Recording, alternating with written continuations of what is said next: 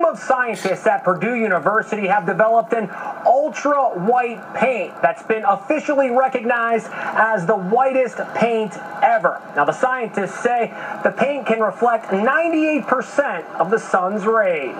One scientist claims if you covered 2% of the Earth's surface with the paint, it would stop temperatures from rising. Meanwhile, as the heat dome across the USA is bringing misery to millions of people, the phenomenon of heat tourism is, well, heating up.